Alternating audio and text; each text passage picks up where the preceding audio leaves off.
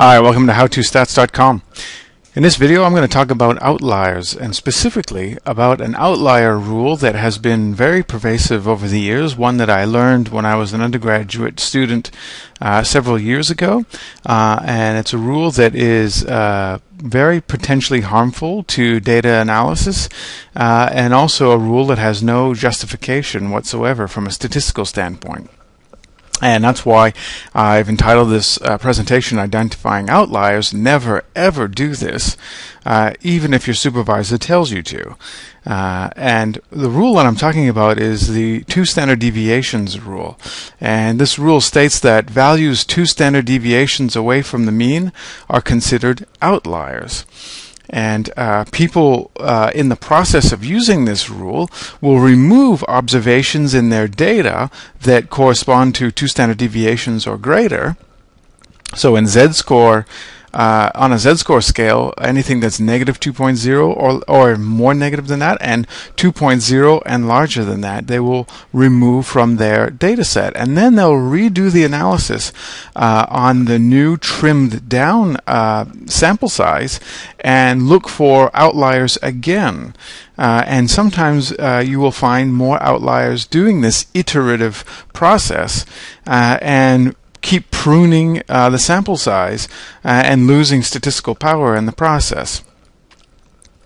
Now, this rule of 2 standard deviations, anything greater or lesser than 2 standard deviations, negative 2 standard deviations, in the sample in the distribution, is not only unjustifiable, it's harmful. Unfortunately, it's actually very commonly applied. I would say that this is probably the rule that you would hear most frequently if you ask people, how do you identify an outlier in your data? And in this presentation, I'm not only going to say that it's an unjustifiable rule, I'm also going to explain very clearly why it doesn't make any statistical sense. What I've done is I've generated data with a program that can generate random data from a random normal distribution. And what I've done is I've generated these data based on a sample size of 100, and I've specified parameters such that the data have a mean of 0 and a standard deviation of 1. So these are basically Z-scores, or they correspond to Z-scores. And what the program has done is it's produced these data that look like a normal distribution, but not surprising to me, it's produced some observations that are more than 2 standard deviations below or above the mean. And on the left side of the distribution, we can see here that there's a value that's less than negative 2.0. I think from memory it was something like negative 2.25. And a person using the 2 standard deviation rule would say, oh, well, this looks like an outlier to me. I will remove it.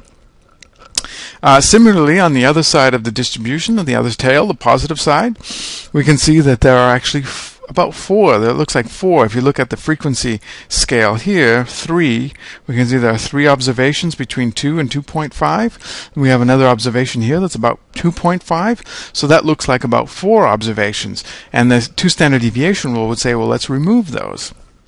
Now, I'll remind you, I generated these data to approximate a normal distribution. So how could this program produce outliers when I specifically specified for no outliers? I just wanted a normal distribution, with no outliers, just normally distributed data.